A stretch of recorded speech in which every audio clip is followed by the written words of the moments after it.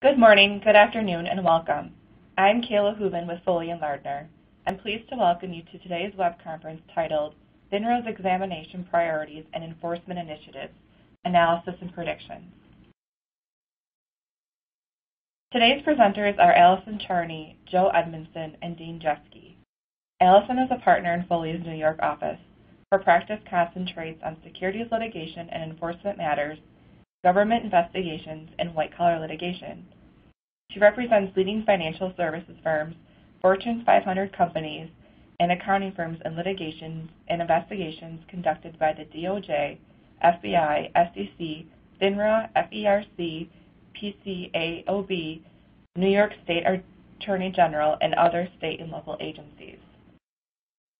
Joe is a partner, securities litigation lawyer, commercial litigation lawyer, and professional responsibility lawyer in Foley's Washington, D.C. office.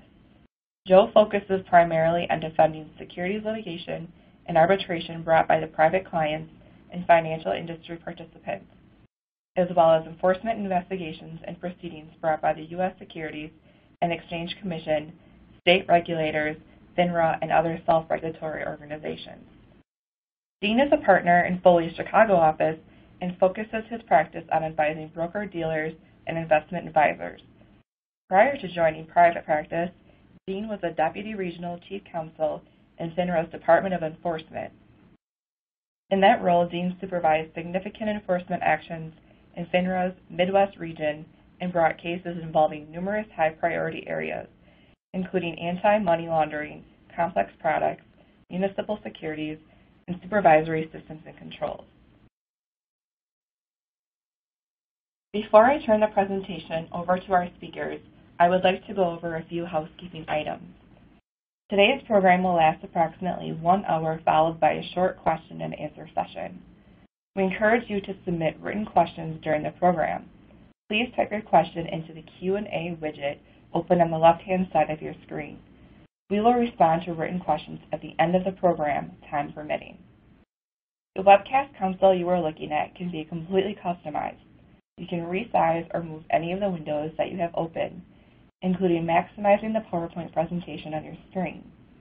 If you experience technical difficulties during the presentation, please visit the webcast help guide by clicking on the help widget below the presentation window, which is designated with a question mark icon.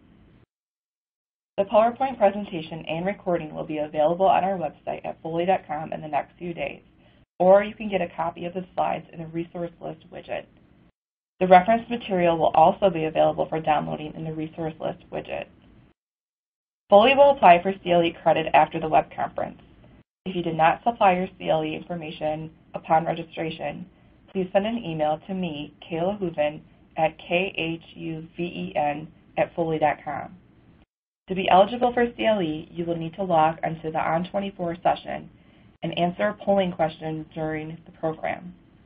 As a final note, those seeking Kansas, New York, and New Jersey CLE credit are required to complete the attorney affirmation form in addition to the polling question that will appear during the program.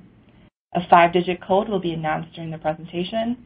Please email the form to kaylahooven@foley.com immediately following the program. And now I would like to turn the presentation over to Dean. Thank you, Kayla. Good morning, everyone, and good afternoon for those of you joining us on the East Coast. We're thrilled you could join us. We're excited about the presentation. And before I get started on the presentation, what I thought I would do is just give you a high-level overview of what we intend to cover on the presentation.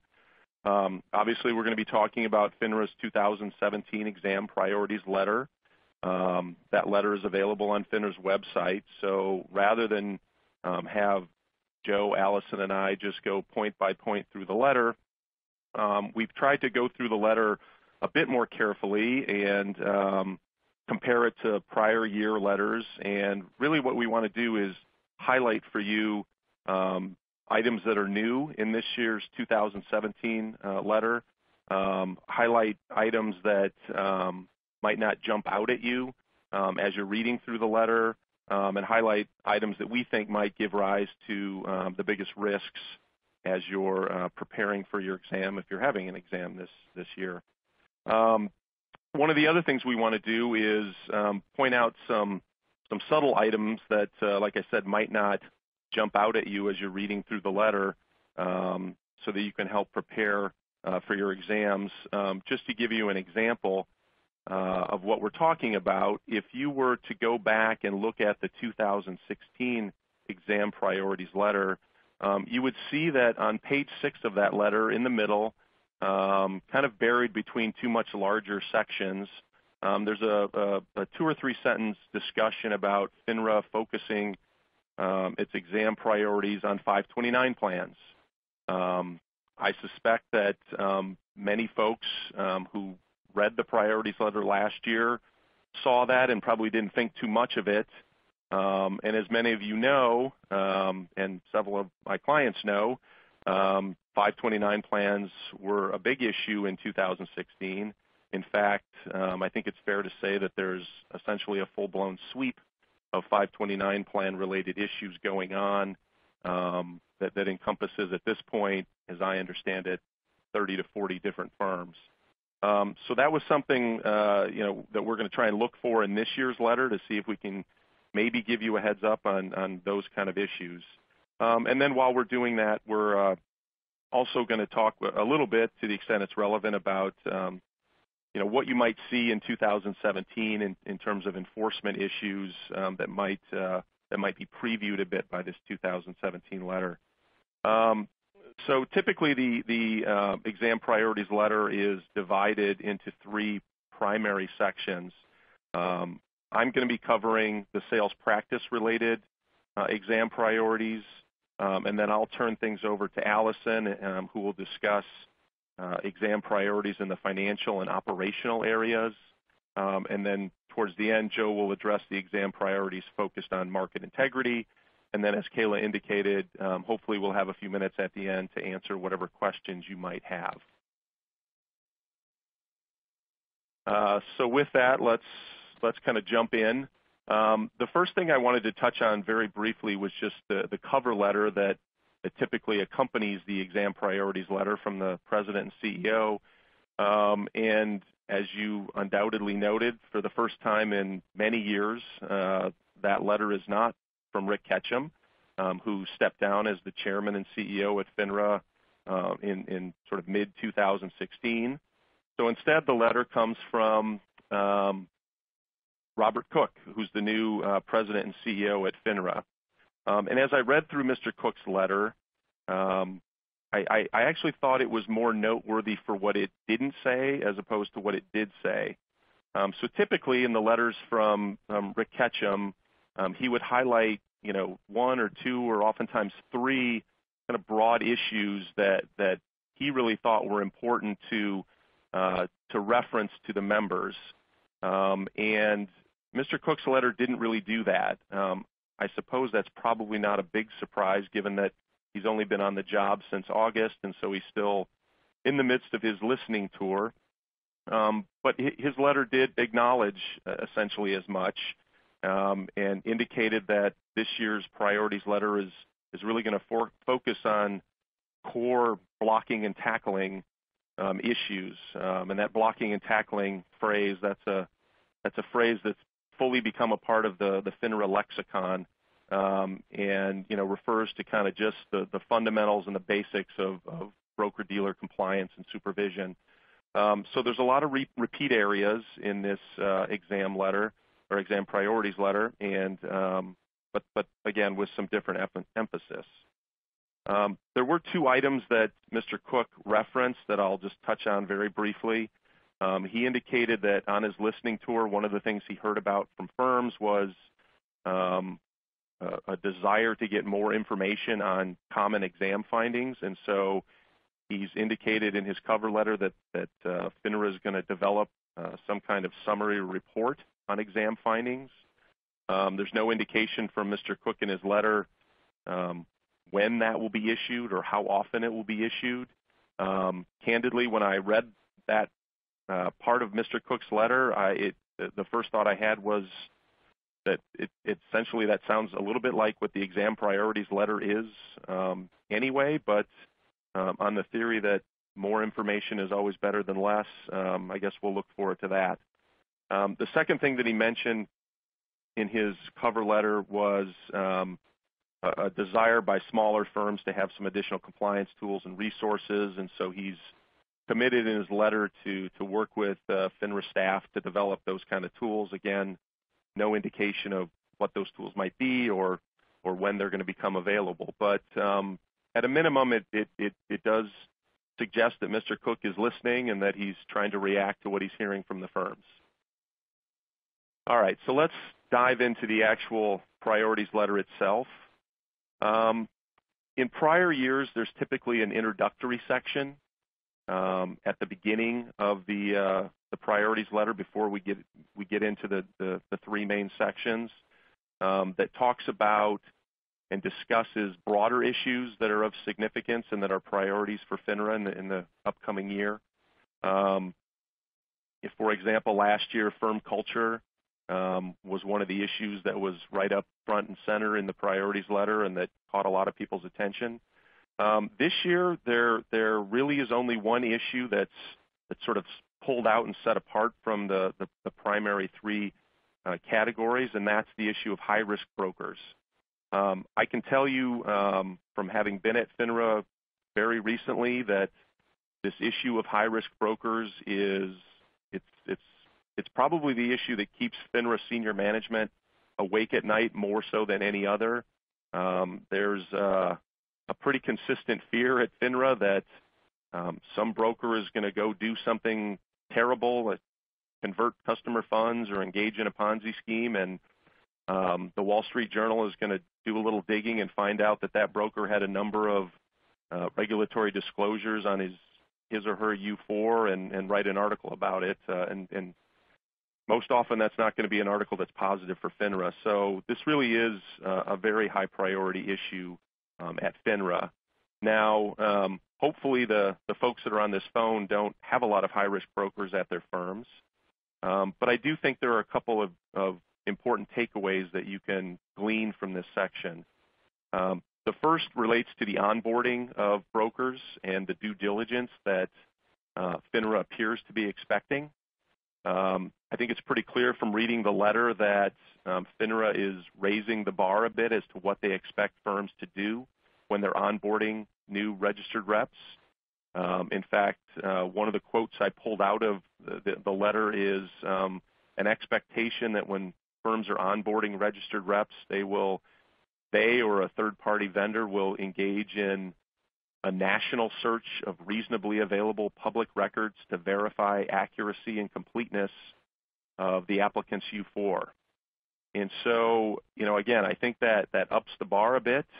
And I think you can all assume that if you onboard a rep and something goes wrong with that rep and FINRA starts looking at it, and the young examiner who's working on the matter from FINRA finds something on the internet that the firm could have found but didn't, you're going to be under a bit more regulatory scrutiny from FINRA in that matter. So they're talking about doing searches for judgment liens, for tax liens, bankruptcy filings, arrests and convictions.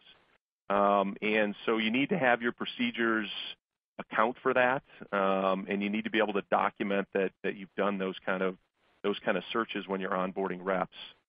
The second takeaway, I think, from this section is the notion that if you do onboard a registered rep and that particular rep has some prior misconduct or some prior regulatory disclosures, there's going to be an expectation from FINRA that you have some kind of plan in place to provide for special supervision or some type of heightened supervision for that rep so that you can be sure that you'll detect and prevent any future instances of that similar type of misconduct. So those are the two sort of direct takeaways, I think, from this section. The last point I just wanted to flag is one of those things that I think if you were just reading through the letter might not have jumped out at you, but it caught my attention. In the last paragraph of this section on high-risk brokers, FINRA indicates a priority in evaluating firms' programs for branch office inspections. And in the course of describing that priority, FINRA lists a series of items that they're going to look at when they're looking at firms' supervision and branch office inspection programs. Things like unapproved email addresses, the use of social media by reps out in the branch offices. But one of the items that they listed in that list of items that caught my attention was the use of consolidated statements. And the reason that caught my attention was that at about this time last year, as I was beginning the process of leaving FINRA, this issue about consolidated statements was really starting to percolate. And really what FINRA is talking about here is the relatively common practice of registered reps doing an annual summary for their clients or a quarterly summary for their clients and preparing a report in connection with that meeting with the client, and using various software to consolidate and aggregate both the assets that are held at the firm, but oftentimes assets that are held away from the firm. And the concern at FINRA is that those consolidated statements are not being adequately supervised by the firms. I can tell you that at the time I was leaving FINRA last spring, there were two very large firms that were being investigated for that exact issue. So I'm convinced to a virtual certainty that there will be at least one, if not more, enforcement cases in this area in 2017.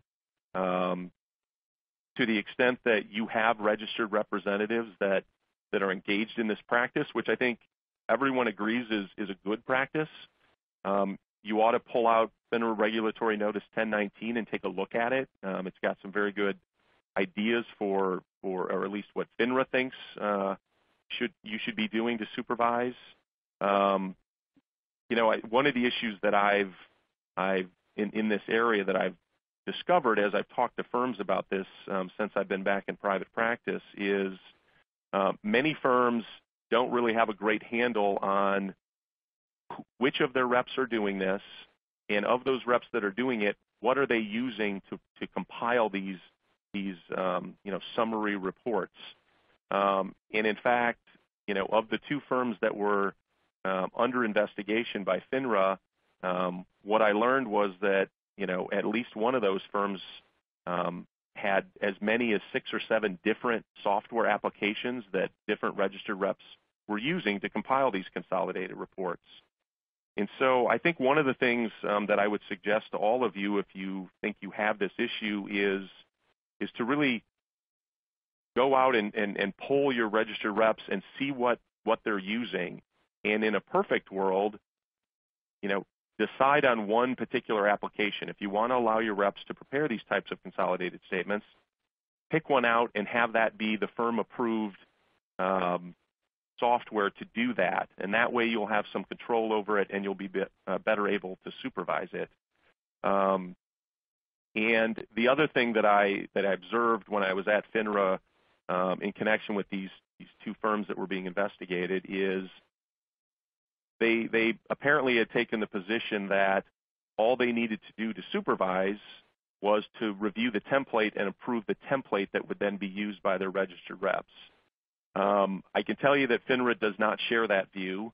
FINRA views these types of consolidated statements as communications with customers and believes that they need to be supervised beyond simply reviewing and approving the template.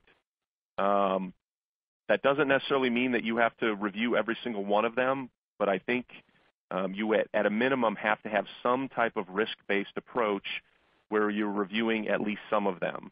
And you can document and evidence that to FINRA to the extent they ask about it. So this issue of consolidated statements is one that may not have jumped out at you. I think it's going to be an issue that's going to be out there, and from what I understand, there are many firms out there that don't really have their arms around it. So I would commend to all of you to take a look at Reg Notice 1019 to try and figure out what exactly is happening at your firm with your reps. The next issue I just wanted to touch on is senior investors in the sales practice area. Senior investors is not a new topic. In fact, it's something that has been a priority for FINRA for several years. It is probably the primary focus of Susan Axelrod, who is the head of regulatory operations for all of FINRA. So that topic isn't particularly new. What I thought was interesting about the section on senior investors in this year's priorities letter was the focus on microcap trading, penny stock trading. That's not something I had seen before. FINRA notes in the letter that they've seen an uptick in the penny stock fraudsters, those people that engage in pump and dump schemes targeting senior investors, which I suppose isn't really a surprise. And so I thought it was interesting because those two issues, senior investors and penny stock trading, are certainly two of the 2 or 3 most prioritized issues at FINRA, and now they're sort of coming together in this exam priorities letter. The other thing I thought was noteworthy there was that FINRA had a few suggested controls that they thought firms could engage in to better protect senior investors in this microcap trading space. I don't know how particularly realistic some of those controls are that they've suggested, but clearly what FINRA is signaling is you ought to be looking out for senior investors generally, and whatever procedures and processes and surveillance you have in place generally that covers microcap trading, you may need to do a little bit more to the extent that it touches on senior investors. So, for example, to the extent that your firm identifies accounts as senior investor accounts, it may make sense to see if you can create some type of exception report that identifies when orders or trades for penny stocks are placed in those accounts, and then engage in some type of heightened supervision and follow-up to make sure that those transactions are really appropriate for your senior investor customers. The next section I wanted to touch on is the suitability section. Again, that's not a new section. I think it's in every FINRA exam priorities letter. So it's a lot of the same things in terms of high level, what FINRA is looking at and prioritizing. What's really different is just the specific products that FINRA has identified. So, for example, in the 2016 letter, they referenced high-yield speculative bonds, alternative mutual funds, something called securities-backed letters of credit. In this year's priorities letter, those particular products, although I don't think you should stop worrying about them, they've been replaced by a few other ones, non-traded REITs, unlisted business development companies. So I think what I would recommend is, take a look at this year's letter, see what those products are that FINRA seems to be focused on, and make a determination as to whether those are products that your firm is selling, and if so, survey your policies and procedures surrounding those products, your training surrounding those products, your customer disclosures surrounding those products, because those are the kind of things that FINRA is going to ask about when they come to do your exam and they start looking at more structured type products. The other thing I wanted to note here was just I think there's going to be a continuing focus in the enforcement area on products that involve different classes or different structures of fees and expenses. Looking back over the last couple of years, I think you could say that 2015 was essentially the year of the mutual fund fee waiver cases. There were a number of those cases that were brought that involved mutual funds that provided for load-waived A shares if you were a particular type of retirement account or a charitable account. Those cases are not done. I know that there are still more in the pipeline. If that's an issue that that your firm has not yet looked at, I would commend you to do that. The window for getting a no-fine settlement, which is what the first several tranches of cases were, there were no fines associated with those cases.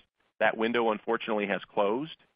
But I still think it would be to your benefit if you haven't looked at that issue to get out in front of it and see if you can fix it. 2016 was the beginning of the variable annuity L-share cases. There were a few of them issued just this past fall. I think there will be many more to come in 2017. And as I referenced earlier in my discussion, the 529 plan share class cases, I think there's going to be several of those that you're going to see in 2017. I'm being told that I'm going a little bit long here, so I'm going to go through the next slide very quickly. And that is a new section that appeared for the first time, at least in the last couple of years, involving short-term trading of long-term products. As many of you probably know, there was a UIT rollover sweep that began in September of 2016. I think the FINRA is signaling here that that's going to expand beyond the targeted firms from last fall. So that might be something you should look at. The other thing that you should really focus on in looking at your procedures is your switching surveillance. And everyone has some type of switching surveillance systems out there, but you need to make sure that your systems can catch scenarios where a rep switches a customer from a mutual fund to a UIT and then back to a mutual fund, later on. Not all surveillance systems can account for that type of activity. The other thing that I saw when I was at FINRA that was a concern was a situation where registered reps switch a customer out of a product, for example, a variable annuity, leave those funds in cash for a period of time long enough to avoid the firm's surveillance, and then put them back into a different variable annuity, 60 or 90 days later, so it won't be captured on an exception report. Take a look at those issues, and hopefully if you need to update your procedures and your surveillance. So I have talked probably too much, so I am now going to turn things over to Allison, who's going to talk with you about priorities in the financial and operation area. Take it away, Allison. Thanks, Dean. As Dean mentioned, my name's Allison Charney, and I'm a partner in the New York office. I'm going to touch on the financial and operational risks that FINRA mentioned in their 2017 priorities letter. So the first thing I want to highlight are liquidity issues. This was a major topic in 2016 for FINRA. It was one of their 3 broad issues, along with conflicts of interest and supervision.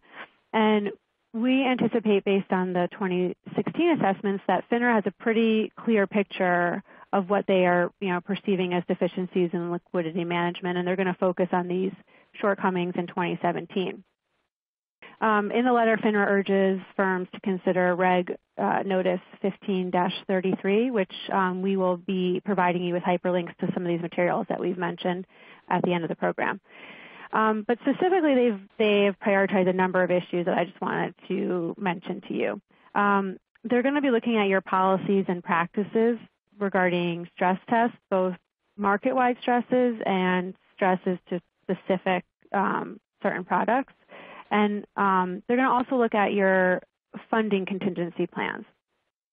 What I found interesting in the letter, what we saw this time, was that they're going to look at your funding sources. And one point that we hadn't seen before is they're going to look at, they found issue with funding contingencies that relied on secured and unsecured loan facilities. So if your liquidity plans do rely on those products, just be prepared that FINRA is going to be taking a close look at that. FINRA also mentioned something new, that they're going to look at how clearing firms incorporate funding needs of large introducing firms into their contingency plans, and this is especially where the large introducing firms are relying on clearing brokers for funding during a stress event. So again, that's also something to keep in mind in 2017. An interesting point that we saw missing from the 2017 priorities letter, but was focused in the 2016, were concerns about liquidity at high-frequency trading firms. I thought this omission was just an interesting one since as of this year, as of January 30th, high-frequency traders have to pass their Series 57 exams and register as a securities trader. So even though it's missing from the 2017 priorities letter, I think it's just something to keep on your radar and see what unfolds regarding those issues. Another financial risk topic that we saw in the letter that FINRA will address in 2017 involves how firms manage risk across the organization. FINRA says in their letter that for the past 2 years they've been talking with larger firms to understand how risk is managed. What they seem to be doing now is they're going to formalize these discussions. They're going to ask a select group to explain how they would react to a certain test case scenario. We don't know what the test case will look like or even who's going to be asked to participate at this point.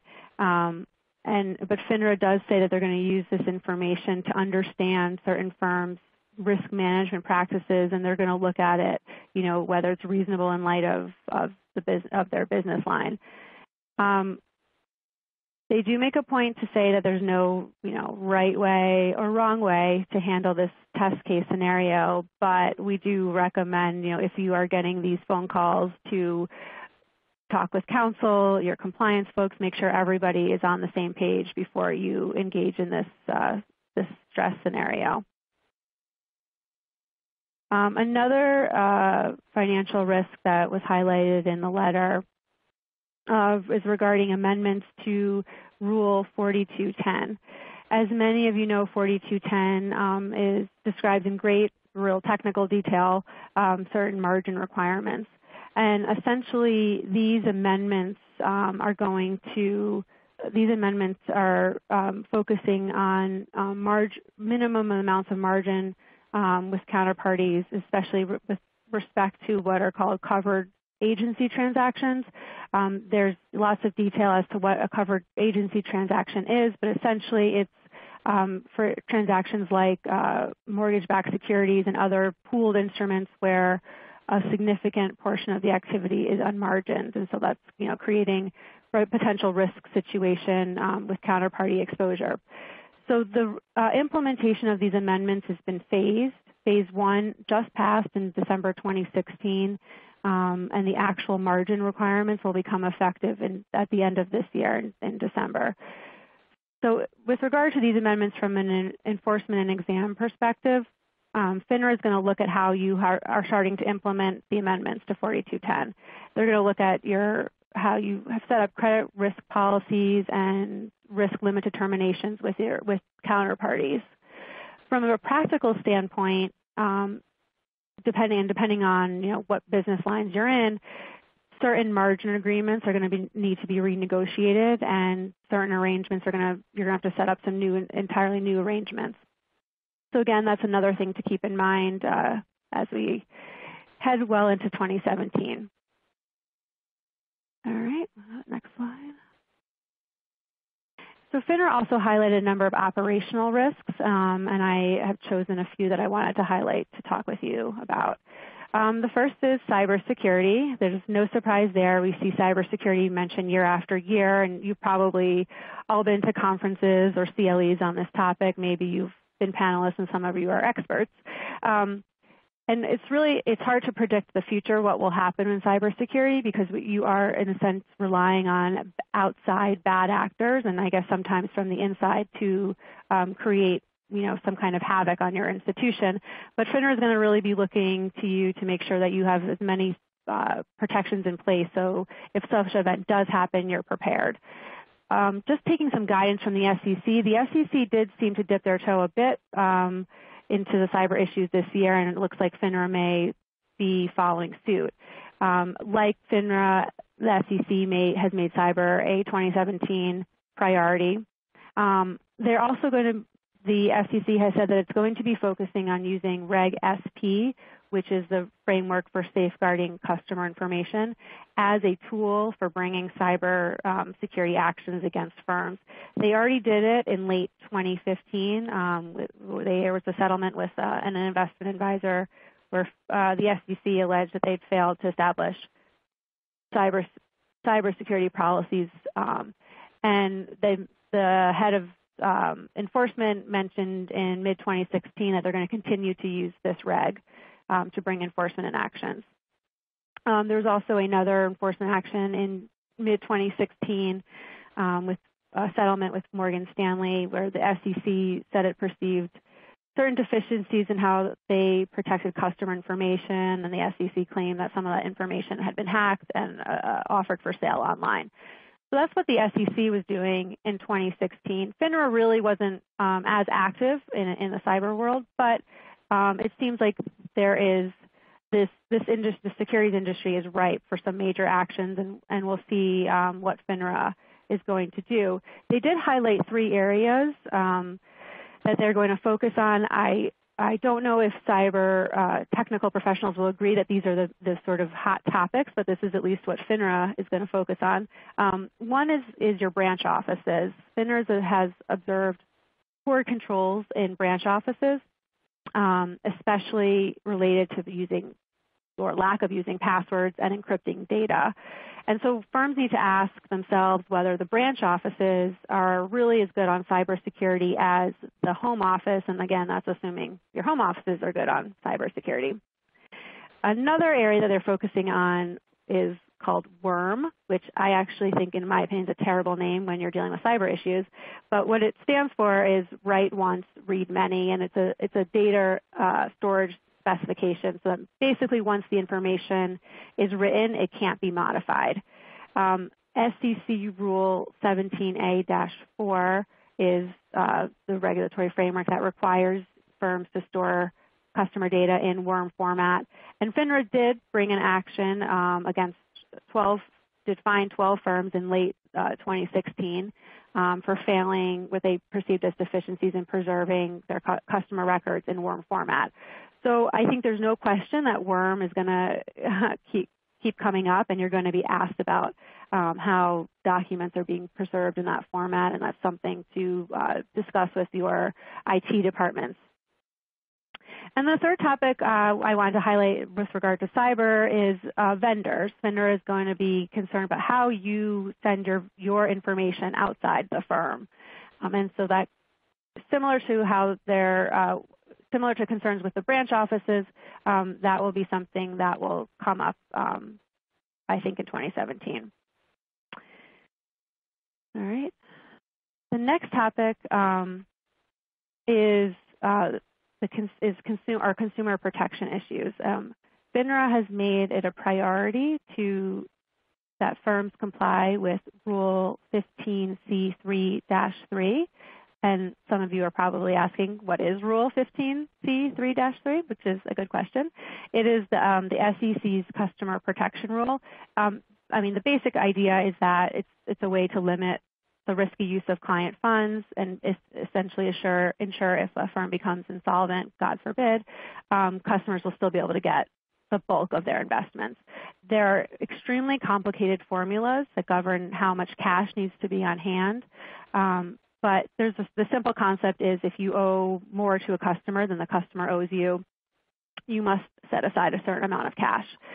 And on the security side, the securities must be held, free of liens.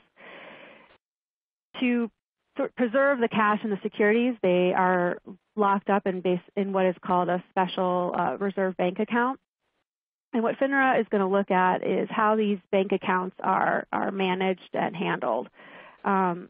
What we saw in 2016 on the SEC side was the SEC announced the Consumer Protection Rule Initiative, the CPR initiative, where it was going to recommend favorable settlements if firms self-reported violations of 15C3-3. The cutoff for reporting was at the end of 2016, and we'll see what unfolds from that. So while FINRA hasn't announced that it's doing its own CPR initiative, it seems like it may be doing some version of that. The 2017 letter indicates that FINRA is well, it seems like they're interested in all aspects of these special reserve bank accounts. But I just wanted to highlight a few things that they're looking at with regard to what may show up on exams. They're going to look at the reserve formulas and whether they include all customer positions on all platforms. They're going to look at how cash is being transferred in and out of these bank accounts and whether it's fast enough and whether you're creating any shortfalls due to delays. We're going to look at the agreements governing these bank accounts and make sure that they have the no lien language, so securities would be free of liens. And FINRA also mentioned that they're concerned that some firms are engaging in transactions with basically little or no economic benefit, only to avoid obligations or reduce obligations under this rule. So that's obviously not a good thing, and FINRA is going to review this behavior very closely, so I would expect some scrutiny on that in that area. And finally, just to hit home, this is a serious concern this year. There were 2 significant SEC enforcement actions for violations of this rule. The first was in June 2016. That's when the SEC announced that Merrill had agreed to pay about $415 million to settle charges of this violation. And then at the end of December, there was another announcement, a $1 million settlement with Morgan Stanley.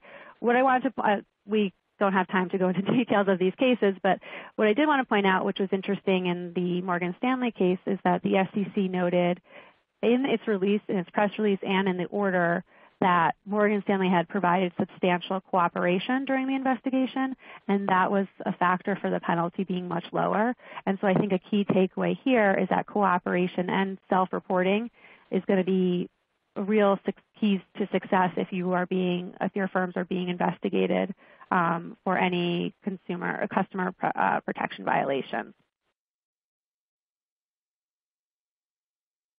And finally, the last operational risk that I'm going to talk about is Reg Show. It gets its own slide, but that's basically just because of spacing issues. But it did feature prominently in the letter. And for those of you who are new to Reg Show or just need a refresher, it's the regulatory framework for short sales. And again, this is another topic that we could spend hours on, but in summing it up in a few seconds, there are essentially 2 main issues when dealing with short sales that broker-dealers have to focus on. One is locating the security, and then the other is closing out the open short position. And as you may have guessed, I'm bringing those 2 up because that's what FINRA sees is going to be a priority for them. Regarding the locate issue, this is governed by Rule 203 of Reg Show. And basically, in a perfect world, the broker-dealer locates the security, you document that locate, and then that prior to effecting a short sale transaction. That can take time and research, and so to avoid having to research this availability, firms have created, and they're completely legal, easy to borrow lists, which are updated every 24 hours. So if a security is on the ETB list, you can transact in a short sale.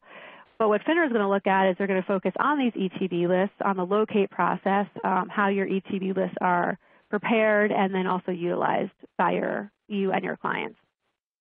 And then with regard to closeout issues, that's governed by Rule 204 of Reg Show. Those, again, have very complicated provisions, but the basic idea is that typically the short position must close out within T3, which is 3 days from the trade date. And if you don't meet various exemptions or you miss out this closeout date, you have to close out this failure to deliver position by T4, which is 4 days from the trade date, sometimes in certain situations 6. And so FINRA has observed failures to deliver on the settlement date. They're recommending that firms monitor, that you take a close look at your closeout processes to make sure that you're in compliance with Reg Show. That's something that's going to be scrutinized, and that will definitely come up in 2017. So I hope I got us on track, and that this was a helpful summary of the financial and operational risks. And with that, I'll pass it on to Joe, who's going to do a review of the market integrity priorities. Well, thanks, Allison, and good afternoon or good morning, everyone. Joe Edmondson from the D.C. office. Market integrity has been for a number of years a prominent section, albeit the last section of the FINRA priorities letter. There's a lot of repeats here for year to year. There's not a lot on here that we haven't heard a lot about before. FINRA just seems to be sharpening their focus on some particular areas, and I want to try to bring those out a little bit. Tell you two things that were missing from this year's letter that were in 2016. The lead item in the 2016 letter was the vendor display rule, and that's not mentioned at all this year. So perhaps FINRA is happy with the results of mentioning that. There's also not much discussion really of high frequency or algorithmic trading. I'll get to one very brief mention of it.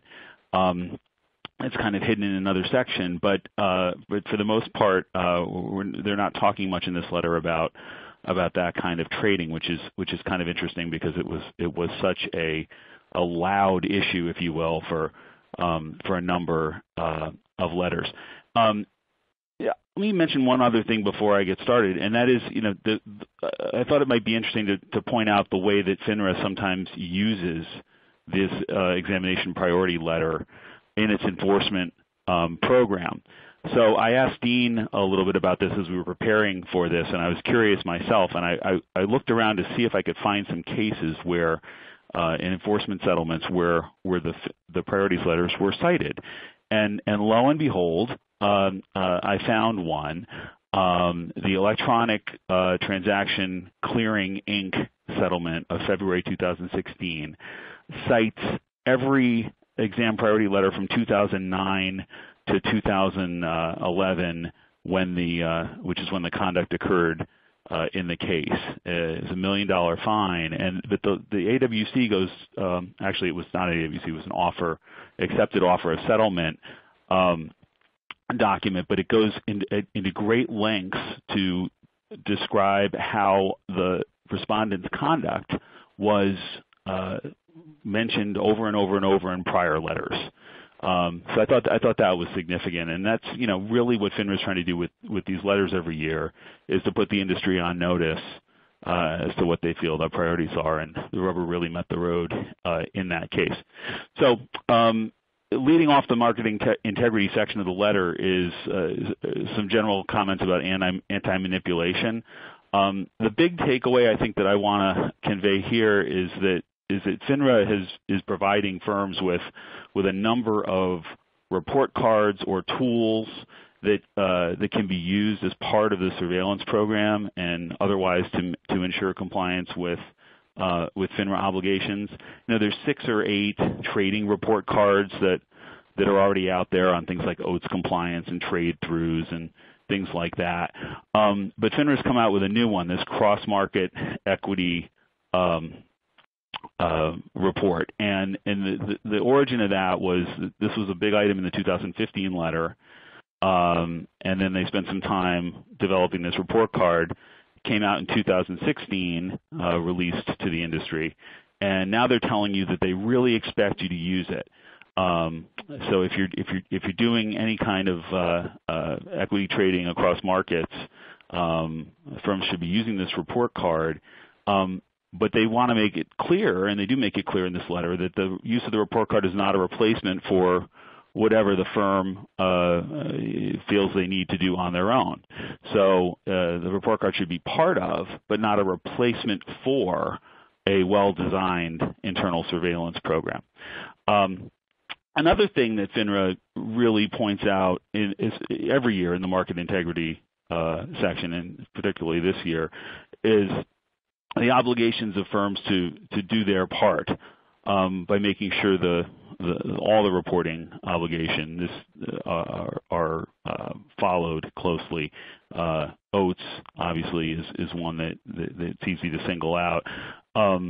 This year, FINRA is adding to the OATS rules. They've amended them to include more information regarding ATSs.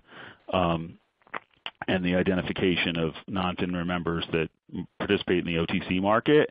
So, when FINRA does this, when they add data compilation and reporting elements, they're not doing it in a vacuum. They're doing it because they've got some element of surveillance that they are trying to program from their end that they need more data for. So, so when they add something like that, there's two enforcement angles that you need to worry about. One is that you need to make sure you're reporting the way you should be, because that in and of itself it can be a significant enforceable rule violation. But also the data that you're providing, ironically, is going to lead to the possible identification through their FINRA surveillance of other activities such as manipulation that could come back at you that way. So the more data in, data out kind of a thing. Best execution is a topic that we see every year.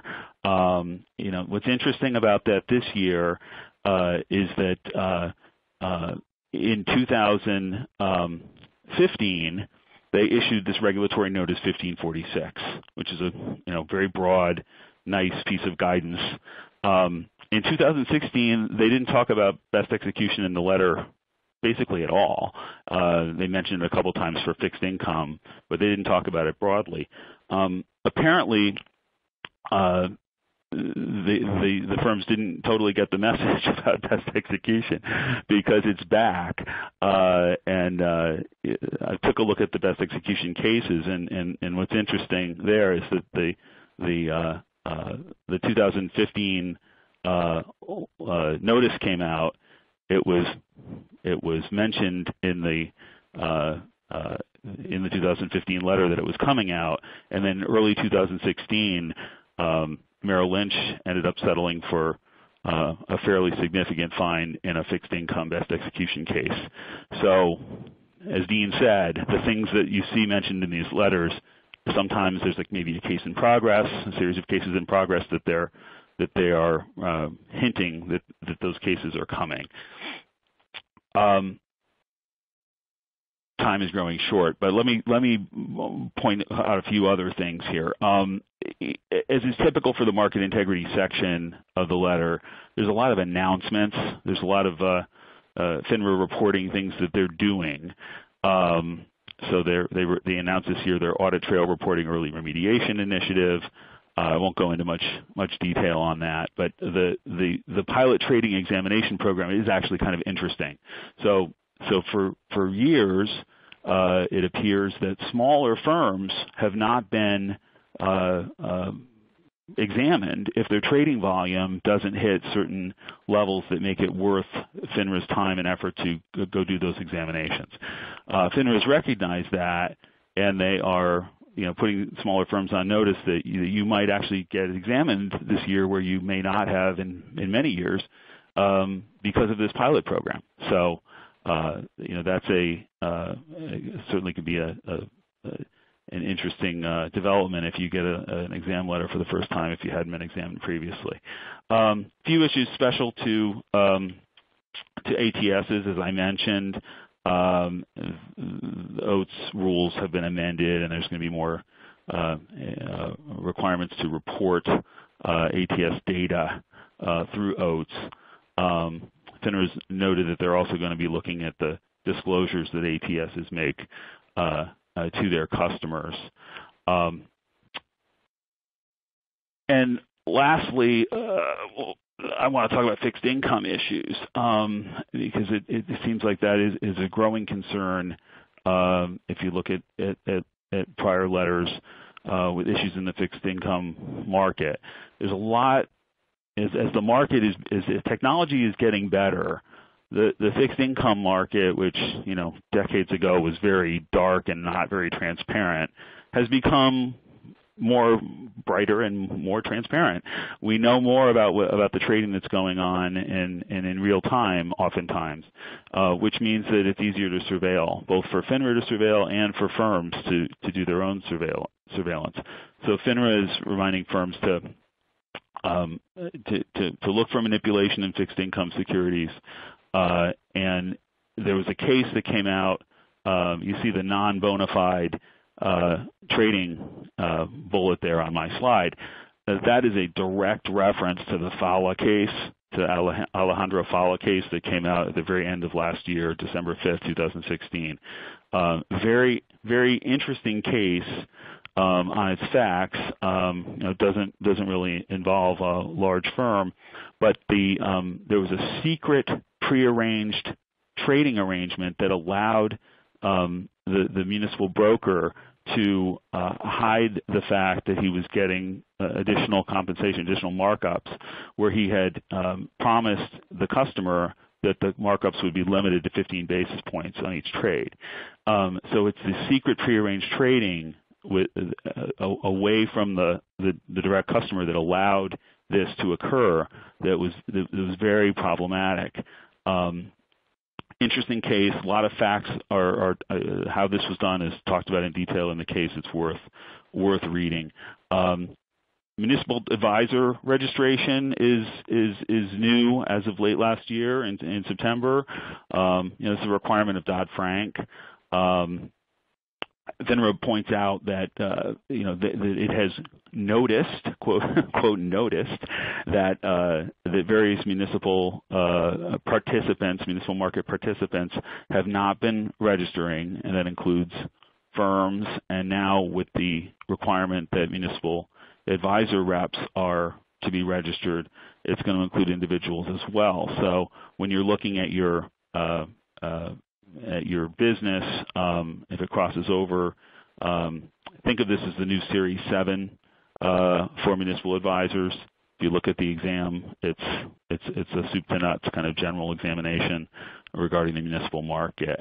As I said, the more transparency in the fixed income area includes more transparency that's coming for treasuries. With that transparency comes the ability to do more customer protection, more transparency, more surveillance, particularly with respect to abusive algorithms or violations of other treasury rules. And that's what I mentioned before. That's the one place where abusive algorithms is mentioned in the entire letter, is in connection with treasury trading. So with that, I'll turn it over to Kayla, who has a special announcement. At this time, I'm going to read the CLE code for this program. If you are in need of CLE credit today, please enter this 5-digit code into the poll question on the screen after it is announced and press the Submit button. The code is as follows: PNEOR. Again, that's P as in pig, N as in nose, E as in elephant, O as in orange, R as in red. I'll give you a few seconds there to type that in.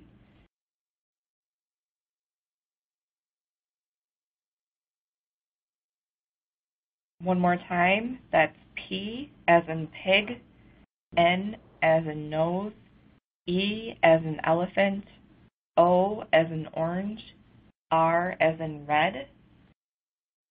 Again, if you are seeking CLE credit for this session, please complete the polling question by entering the code that I just announced.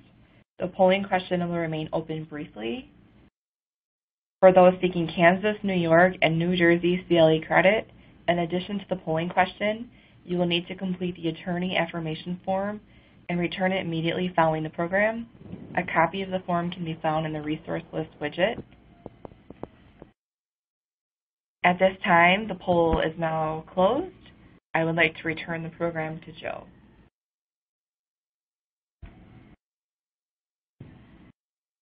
Whoops, double advanced that.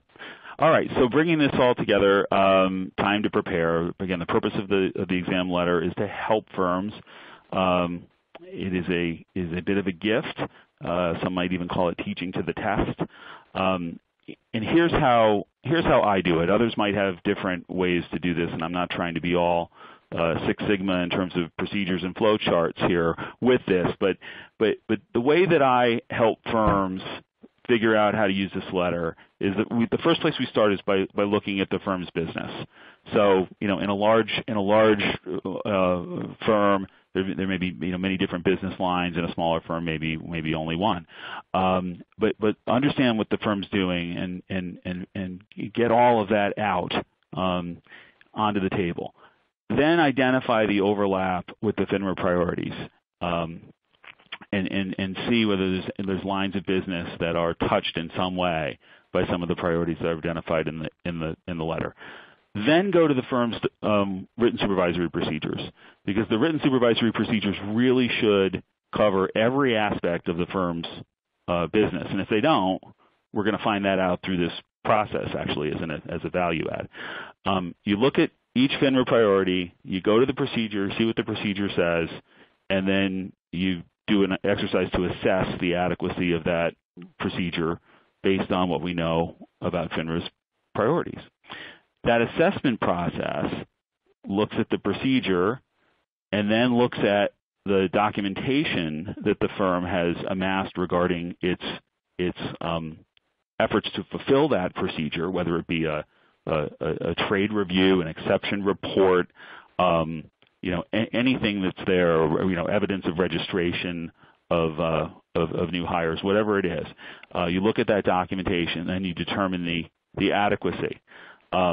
It's a binary question. It's either adequate or it's not adequate. If it's adequate, you move on. If it's not adequate, you rectify the omissions and update if necessary. And by update, I mean update the procedure, because you may, in the process of looking at the procedure, you may find that it's slightly out of date. It doesn't take into account all of the requirements of the regulatory notice or a rule change or whatever that may be. So you put that all together.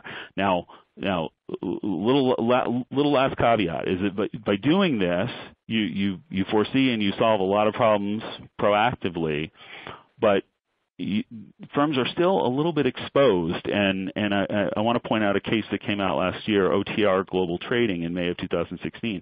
It's only a $10,000 settled fine, and it has to do with compliance under the market access rule.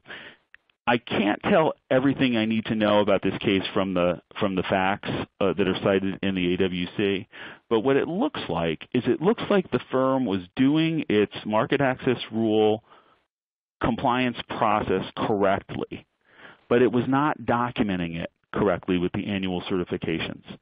And when it discovered that it was not documenting it properly, it went ahead and did the annual certifications. It didn't backdate them. It didn't try to commit fraud and backdate them to make it appear that they were certified during the right time period. They executed them in the current time period, referring back to the prior time period. FINRA fined them for that because it's the requirement that you certify annually your compliance with the market access rule is an annual requirement similar to other FINRA annual requirements. So they did it right by doing the underlying procedure right, and they caught the documentation, perhaps even in preparation for an exam, and they went ahead and remedied it. They rectified their omission. They still got fined. So it's not a get out of jail free card, but it's better to go through the process than to not go through the process. So Dean, you want to moderate our questions? I do. Thanks, Joe. And I'm going to go quickly because I know we're a little bit over the time. So if you can all bear with us, we're going to go through some questions that we've gotten very quickly. The first question was, how does FINRA define senior investors? Back 3 or 4 years ago, when they put out their joint report with NASA and the SEC discussing the senior investor issue, I wouldn't even really call it a definition, but the way they viewed senior investors was much more focused on life stage as opposed to any particular age. So it was really focused on folks that were retired or near retirement. That's sort of the standard that FINRA used, or that was used in that report. More recently, FINRA has proposed a rule that would allow firms to contact a trusted advisor in the event that they believe that a senior investor is being exploited or taken advantage of by someone. In that proposed rule, they define senior investor as someone 65 or older, or somebody that has some type of impairment that renders them unable to protect their own interests. So there's a little bit more specificity there. So hopefully that answers your question. If not, please feel free to follow up. Next question was, notwithstanding the absence of culture in this year's letter, do we have any sense of whether FINRA will be publishing guidance based on what FINRA learned through its culture sweep last year? And will firm culture be a part of cycle exams in 2007? With respect to the first question, the first part of the question, I don't have any direct knowledge about FINRA publishing guidance, but it would be shocking to me if they didn't, if they went through all that effort and all that hand-wringing that they put firms through to ask them about culture and to produce documents and meet with them and discuss with them issues surrounding firm culture. It would be shocking if they didn't put out some type of guidance or best practices type document. So I think there will be something. With respect to whether firm culture will be part of cycle exams in 2017, I actually don't think so. I think they hit a series of firms, mostly the larger firms that they wanted to learn about that issue with. I don't think it's a coincidence that firm culture was not referenced again in the 2017 priorities letter. So I could be wrong, but I don't think it's going to be something that the sort of baseline exam staff is going to focus on in their cycle exams. Dean, can I just add, this is Joe, that I would be shocked if Robert Cook didn't use a major part of his keynote speech at SIFMA next month to address the culture issue. Right, exactly. And so we may learn more about that at SIFMA in another month. Allison, do you want to take the next one? Sure. So this is a question. Do you think the recent proposal by the CFTC will prompt FINRA or the SEC to look at amending record-keeping obligations to permit record keepers to leverage advances in information technology, such as cloud versus worm? I think that I know that they all have cybersecurity representatives, that they do, a lot of the federal agencies, they get together and meet at least quarterly. I actually know the CFTC representative. And what I think is happening is that they're all looking at what everyone is doing, and they will take guidance from each other, but there is also the unspoken competition as to who can get it right first. So I do think they're all looking at what each agency is doing, and I don't know for certain whether FINRA or the SEC will copy what the CFTC is doing, but I know that they're definitely taking it into consideration. Just to add to that, this is Dean again. Allison's 100% right. They will be looking at what other agencies are doing, but having worked at FINRA, to the extent that they're inclined to make changes, it'll take a very long time to do it. And then I think our last question may be one for Kayla, actually. It's, she's already answered it. Okay. So that is it for the question and answers. Kayla, do you have something you need to read at the end, or can we just? Yeah, I mean, that kind of wraps it up for today. Just a reminder, the presentation will be available on Foley.com the next few days along with recording. And then at the end here, there will be a questionnaire. We'd appreciate if you could take a minute or two to give us your feedback. It's important for us to know your thoughts and helps us to shape our programs going forward.